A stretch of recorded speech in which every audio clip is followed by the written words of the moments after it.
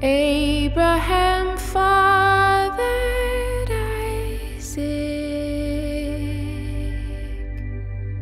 Isaac fathered Jacob,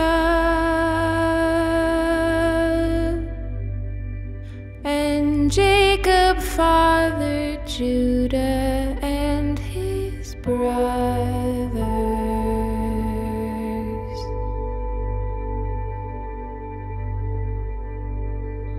Judah, he fathered Perez, who fathered Hezron, who fathered Aram.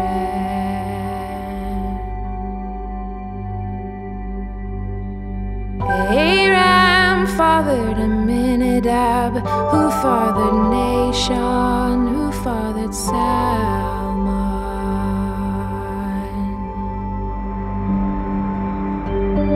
Salmon fathered Boaz by Rahab, Boaz fathered Obed by Ruth, and Obed fathered Jesse, and Jesse was the father of King David. Then David fathered Solomon by Uriahs' own wife.